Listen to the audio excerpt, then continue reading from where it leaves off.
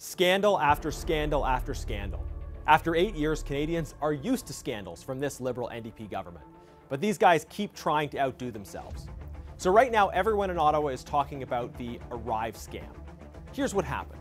The government wanted to produce an app to identify who was coming into Canada that might have COVID-19. But instead of hiring IT developers to produce a simple functional app quickly, this government subcontracted that work to GC Strategies. GC Strategies is a company made up of 2 people. There are 2 partners and no additional employees. They got the contract, did no IT work whatsoever themselves, and simply subcontracted to other people to do the work for them. So simply by taking this contract and then subcontracting that work, they made over $11 million. They took a big cut for passing this work along and producing no value themselves. Sounds pretty fishy, right? Why did these guys get this contract? Who were they? Who did they know in government? Who were they connected to? We're trying to find out all of these things.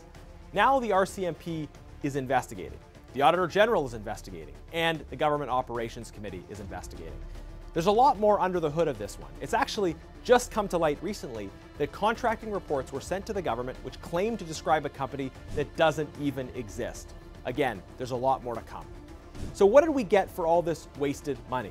In the end, these guys built a glitchy app that barely worked, and they built it for a whopping $54 million. The government says that this app delivered. Well, it delivered for the well-connected insiders who got rich without doing any real work. But it did not deliver for you, for Canadians. And this is yet another example of why this Liberal-NDP government is not worth the cost.